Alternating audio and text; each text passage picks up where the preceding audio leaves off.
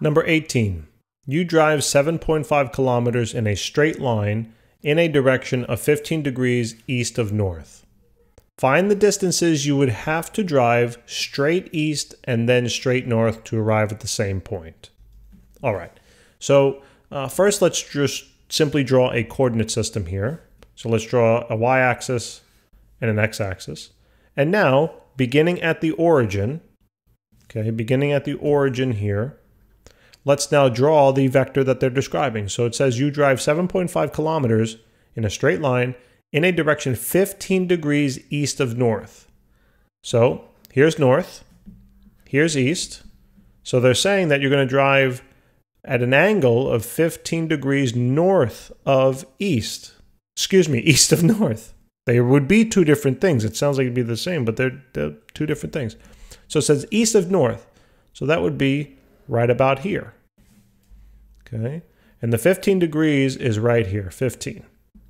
Okay, that's east of north, right? We're going east of north. Okay. So this vector now has a value of 7.50 kilometers. And now what they want us to do is they want us to find the distances you would have to drive straight east and then straight north to arrive. Well, it says find the distances you would have to drive, straight east and then straight north to arrive at the same point. Okay, so let me just actually, because I realize I'm going to draw this, let me just move this over to the other side. So this is 7.50 kilometers. And now I'm going to draw, they want to know how far east do we have to drive. So that would be this component. Okay, that basically has, that's an x value, right, and it's positive. And then they want to know how far north. Okay. And this would now be the y component or the north component. All right, and this x was the east component. Okay, so how do we do this? Well, one thing is, right, if we know, remember this angle in here between the two axes is 90 degrees. So if you know that this component or this piece of the angle is 15 and the total here is 90, then how do we figure this part out? Right, just 90 minus 15. So that works out to be 75. And that kind of looks like a 75-degree angle. All right, perfect.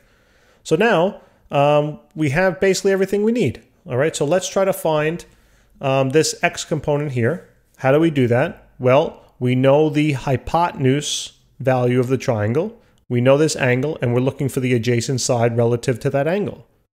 So what trigonometric function? That's right, the cosine. So cosine of theta is equal to the adjacent side over the hypotenuse. Cosine of 75 degrees will equal the positive x value over 7.50. Now all you have to do is just do a cross multiplication. So it's cosine of 75 times 7.5.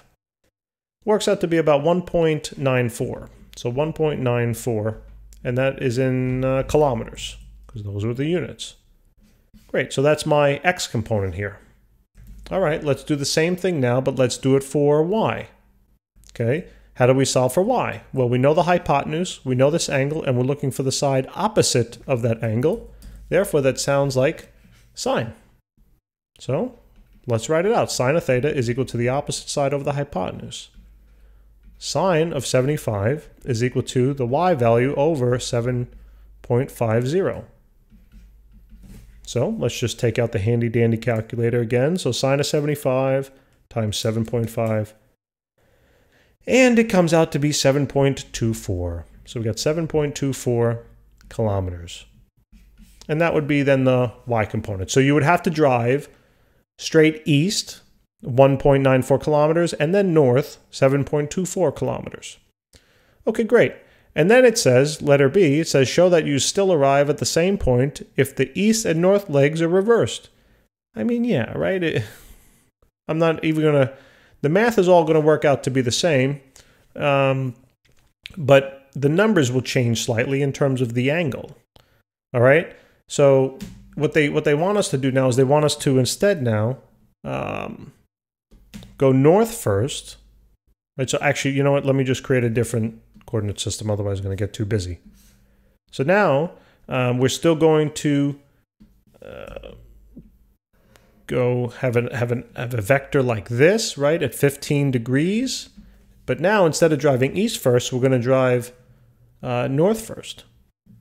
Okay, so let me put that in black here.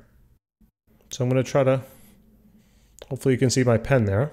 Okay, I tried to move it a little bit to the side, but that would be the north vector first. And then we're going to travel east from there. So this way. Okay, so this is my x, and this is my y. So remember, the resultant vector is still the same, 7.50 kilometers. So let's first solve for y. How do I solve for y? Well, I know the hypotenuse of the triangle, I know this angle, and I'm looking for the adjacent side relative to that angle. Therefore, it sounds to me like it should be a cosine.